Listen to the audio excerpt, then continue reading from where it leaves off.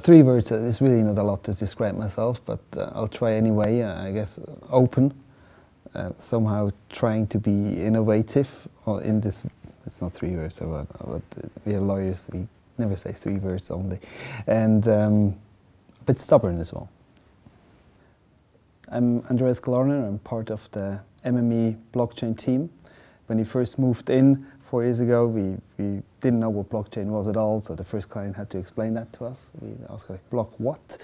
And now we've soon realized it's a technology which may have a big potential for the future and may change quite a lot on how our business work, and we decided to invest in that and decided to build up a team, and now we're around 15, 20 people advising on blockchain projects. One of the projects which I'm an advisor on is Melonport.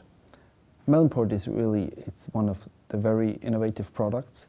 The software they're developing has the potential to innovate and disrupt to a certain extent the way funds are being structured and managed now, allowing more efficient, more transparent and more secure relationship in transactions and other interactions fields between different users.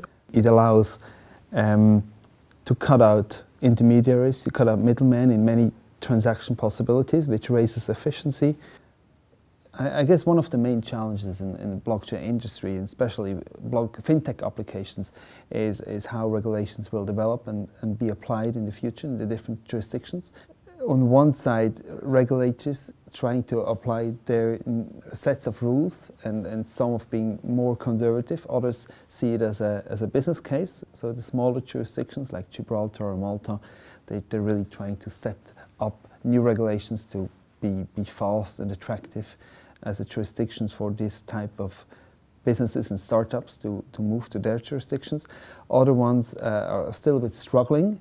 I really hope we can overcome them as fast as possible to give more security and a clear regulatory framework for new companies. I'm very excited to be working with Melonport. I think they have a great team and interesting project.